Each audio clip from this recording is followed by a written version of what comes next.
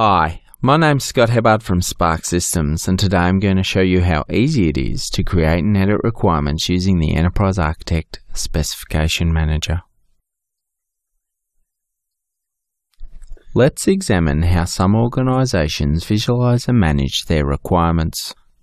Unfortunately, some traditional approaches to requirements management include using a whiteboard or storing a series of paper-based documents. A whiteboard can help visualize requirements and their connections to other elements. Text documents are easy to read, distribute, and understand. Yet both of these techniques are not sufficient for requirements management in a complex modern world. Whiteboards and paper-based requirements can often result in poor traceability, lost requirements, and flawed software design. Whiteboards have a limited workspace, and much of the information can be easily erased, misunderstood, or lost forever when people leave a meeting. Paper-based documents are cumbersome, with too much information that is difficult to search. There is no capacity to include links to relevant media or websites. As a result, paper-based documents often lose currency and end up in someone's desk drawer. Imagine if requirements could be managed using the simplicity of text and a whiteboard without losing the benefits of visualization, traceability, and team collaboration. Enterprise Architect has long offered a superior solution, where requirements are shared and discussed amongst the team via a shared model. The Specification Manager in Enterprise Architect provides the convenience of a modern-day word processor, helping to place requirements in context, providing tools for traceability, change management, documentation, element discussions, and team collaboration, all from a single view. Enterprise Architect has the added flexibility of linking each requirement to sounds, video, presentations, Word documents, spreadsheets, and additional model elements. In this webinar, I'll use the Specification Manager to demonstrate how easy it is to create and edit requirements. I'll also leverage a number of different tools for traceability, change management, and collaboration.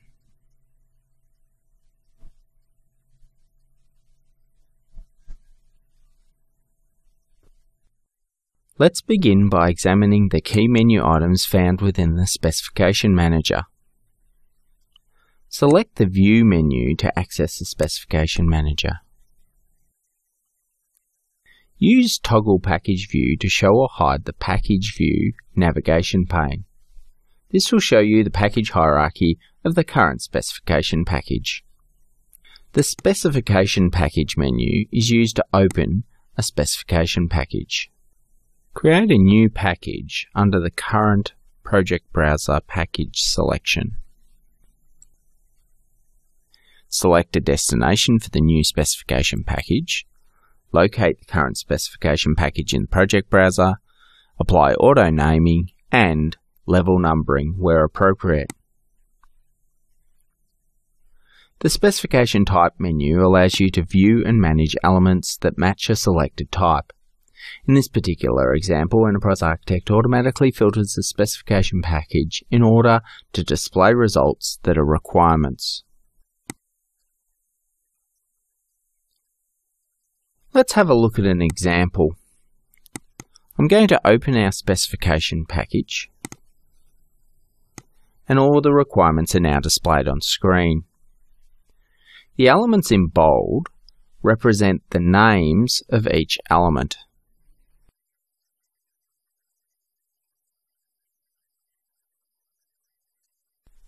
The text underneath represents the notes for that corresponding element. Other important information such as the stereotype, status, difficulty, and priority are displayed as columns. To make changes to the name of an element, simply place the cursor at the desired location and start typing.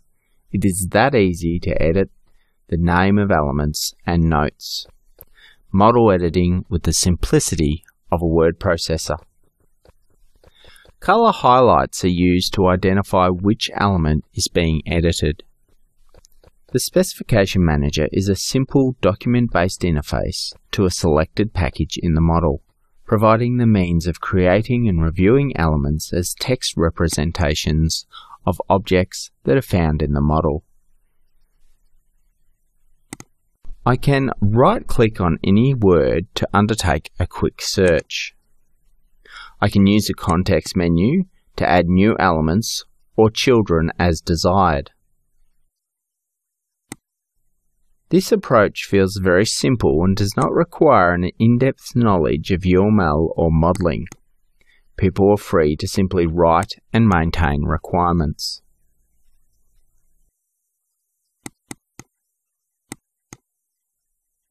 I can edit element properties using a simple drop-down list.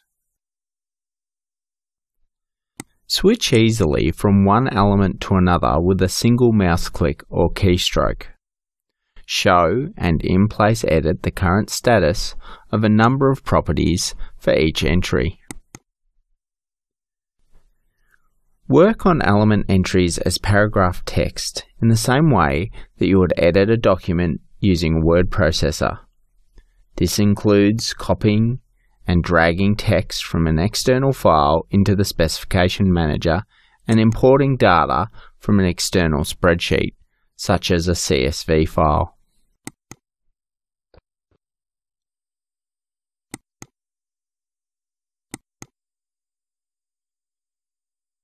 Enterprise Architect will automatically highlight any spelling mistakes as I go, allowing me to quickly scan long paragraphs of text to spot any obvious errors. I can scroll over and review hundreds of requirements with ease and edit with the convenience of a word processor.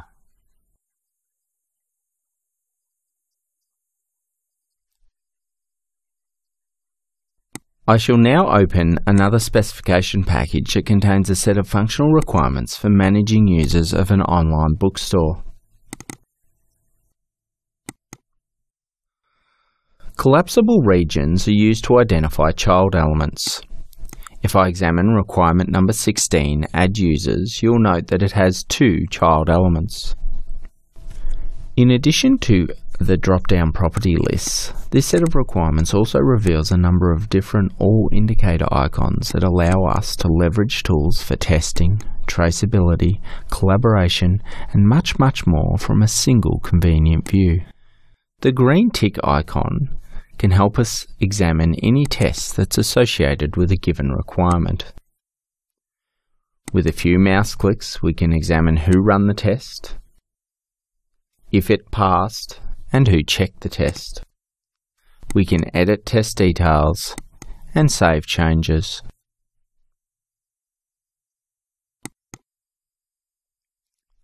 The next indicator icon shows a file that is associated with the requirement.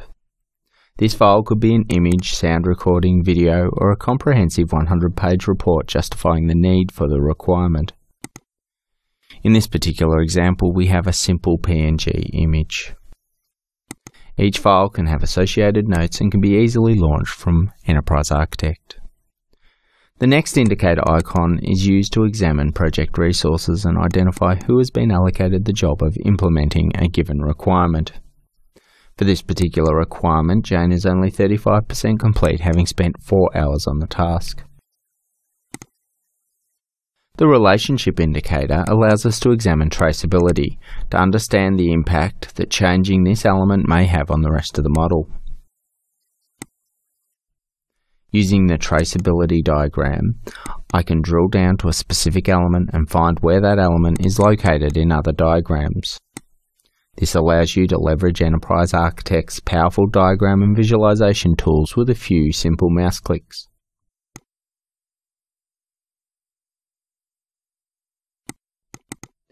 We can also identify any linked documents within the model. Please note the difference between a linked document that's stored within the model and a link to a file that's held externally to the model. To briefly review, when an indicator is displayed, you can double-click on the icon to immediately access it. There are a number of different all-indicator icons, including a relationship, a resource, a risk, maintenance item, test item, a file, a discussion, and a linked document. Please look at the Enterprise Architect Help for more information on each indicator. Now I'll switch to use cases and limit the display to elements of the use case type.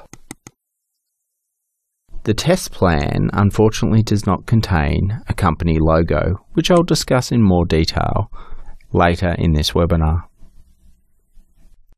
The Specification Manager provides options to open a relationship matrix, create matrix profiles, and identify any gaps in your existing requirements. Create new relationships with the click of a button.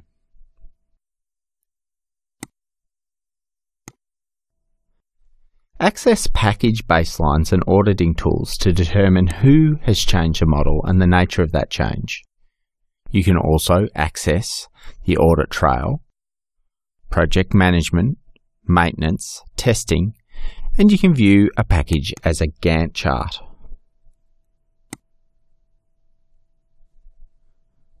The Gantt chart helps us assign resources and visualize deadlines for existing requirements or project tasks.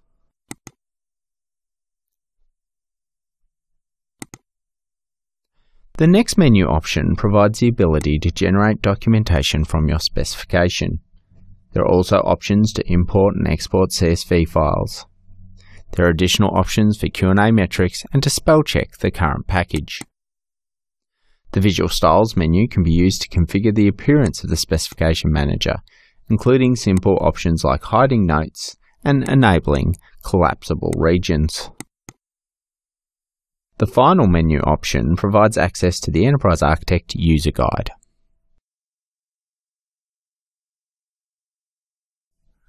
Now let's switch gears and look at communication tools that can help improve and refine our requirements management. I notice that our test plan does not contain a suitable company logo, and I want to communicate this fact to members of my team. I can use element discussions to talk about a particular requirement. Using the dockable element discussions window, you can develop a discussion on or review of an individual element. This makes it easy to locate, view, and contribute to a discussion about a selected element. This approach ensures that the discussion will not be lost and is always placed in context. It is clear which staff member posted the comment and the time when it was submitted. It is also easy to reply and review a threaded discussion on any element. In addition to element discussions, I also want to create a formal review document. When you are managing the work of a project team, it is useful to have a mechanism for coordinating and guiding the work that the team members are required to do on the elements in the specification package, such as a review document. You can generate this type of document quickly and simply within the Specification Manager to be distributed, accessed, and read through the team review facility. I'll use an existing template to create a checklist. The checklist is now displayed on screen. I'll update the checklist to include a reference to the missing logo on our test plan, and I'll assign the project to our project manager to ensure that it is completed in a timely fashion. By default, review documents are stored in topics in a special category of the team review called Formal Reviews. They can be accessed through the Specification Manager at any time. Finally, Model Mail can be used to directly communicate with any member of the project team. This allows you to communicate with members of your team without ever having to leave the Enterprise Architect development environment. Within Team Review, I can also set the review status of each item to ensure that it can be easily identified, read, and reviewed. Switching back to requirements, I shall demonstrate how the Specification Manager can be used to produce high-quality documentation. Enterprise Architect supports a number of convenient formats, including rich text format, PDF, and docx. It is also possible to publish as HTML, allowing your specification to be shared on a local intranet or via the web. The Generate Documentation dialog is used to create a report tailored to your specific needs. Choose from a range of pre-built templates that can help save time. Create a simple model report that contains a cover page and table of contents. Generate professional reports with a few button clicks. Looking at the model report, you'll note that it is possible to apply your own corporate design and even change the page orientation within a report. In this webinar, I've shown how to manage requirements using a simple text-based interface. We've learned how to quickly identify relationships, link documents, properties, tests, and much more. We've also learned how to leverage tools for traceability, change management, documentation, and team collaboration from a single view. For more information on the Specification Manager, or to download a free 30-day trial of Enterprise Architect, please visit www.sparxsystems.com.